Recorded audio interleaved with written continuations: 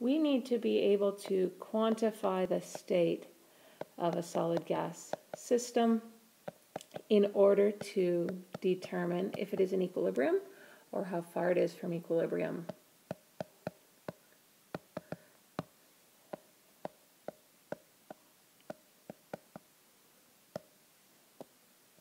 Let's consider a generic reaction that looks like this, where we have L and M reacting to form R and S, and the lowercase letters indicate the stoichiometric coefficients, and the capital letters are the species. We are going to define something that we call the affinity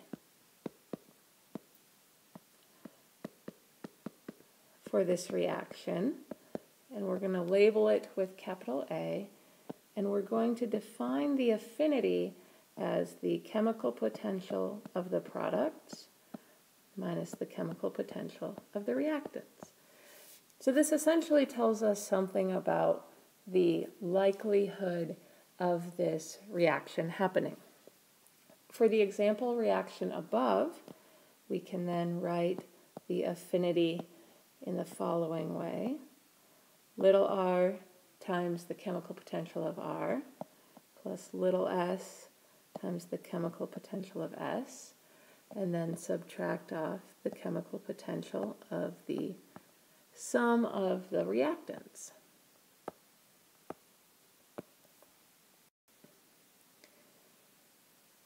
The case of equilibrium is when A is equal to 0.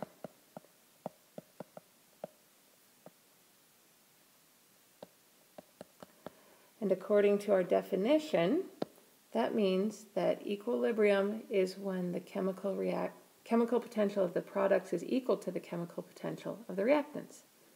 Now we have to keep in mind, we don't actually know the chemical potentials directly. We don't measure that. What we can get at, however, is the activity. And so we want to essentially rewrite this equation using the activities.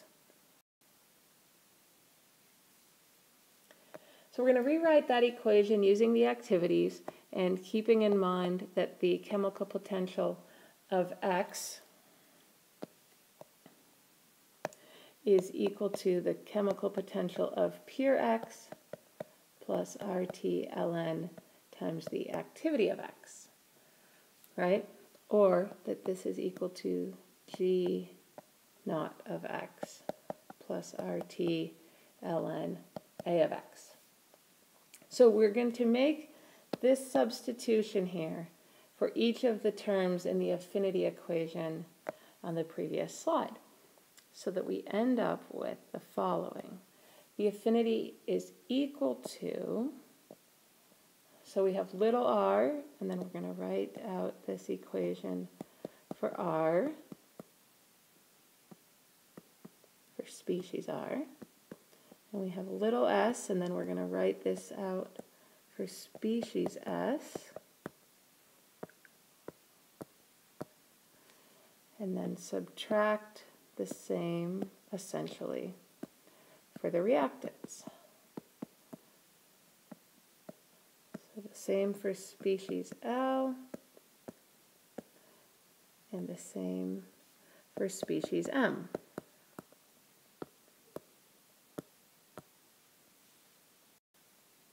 Let's do a little bit of rearranging here, and we're going to first pull out all of the sort of first terms. So we end up with R GR plus S GS minus L GL plus M GM, and then plus RT, let's put another bracket in here, plus RT times, and then we have all of our second terms here. So R ln of AR plus S ln AS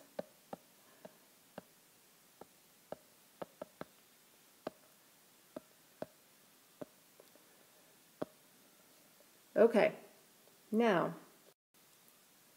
let's take a look and see what these actually mean, what these different terms mean. So this first term here, all of this stuff is really just delta G naught for the reaction. The second term, using essentially the laws of how we operate with natural log, can be written as simply RT ln, and then the product or quotient of these things, right? So we multiply the activities of the products, and then we divide by the activities of the reactants. And each of these is raised to the power of the stoichiometric coefficient. So we can then rewrite this expression for A to say that A is delta G for the reaction under standard conditions plus RT times this stuff here, and we're going to actually call that Q, as in the reaction quotient. And so we have this simplified expression now for the affinity of the reaction in terms of Gibbs free energy of the reaction under standard conditions, plus this Q, which tells us something about sort of where the reaction is now, right, based on the stoichiometry of this. So let's take a look at what Q really means and what it tells us about the system. So once again, we had that Q equals this stuff in the brackets. So AR to the R, AS to the S, AL to the L, and AM to the little m. So depending on the state of the system will evolve until it reaches a composition which is in equilibrium.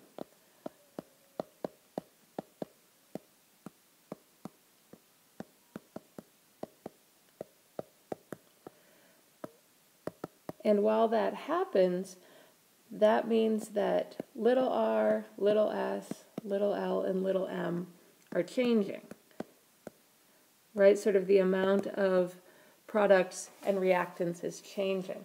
So this system will evolve towards a state or towards values of R, S, L, and M, which are in equilibrium. When that happens, we can define an equilibrium constant, which is defined as, that's what the 3 lines mean, K is defined as the value of Q that corresponds to equilibrium. So this is just this quotient, but where the values of the stoichiometric coefficients correspond to the equilibrium state.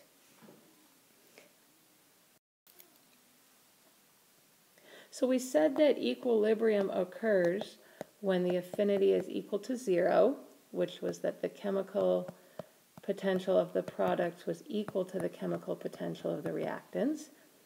So if we keep in mind that A is just equal to delta G naught plus RT ln of Q, at equilibrium, we know that A is equal to 0, and we know that Q is equal to K. So we can rewrite this expression like this. So at equilibrium, it is the case that delta G naught is equal to negative RT ln of K. So if we know delta G for the reaction at a given temperature, we can find that equilibrium constant. We can do a little bit more rearranging here. So we can say that A is equal to negative RT ln of K, because that is an equivalent way to write delta G naught, plus RT ln of Q, or A is equal to RT ln, and then this ratio of Q to K. So the affinity of our reaction, right, the difference in these chemical potentials, is given by essentially the ratio of Q, which tells us about the current state of the system, compared to K, the equilibrium state of the system. So we can think of our reactions as sort of occurring along this line, right, where this is a line of Q, essentially. So right in the middle, we have where A is equal to 0, and Q divided by K is equal to 1, so this point actually equals K here.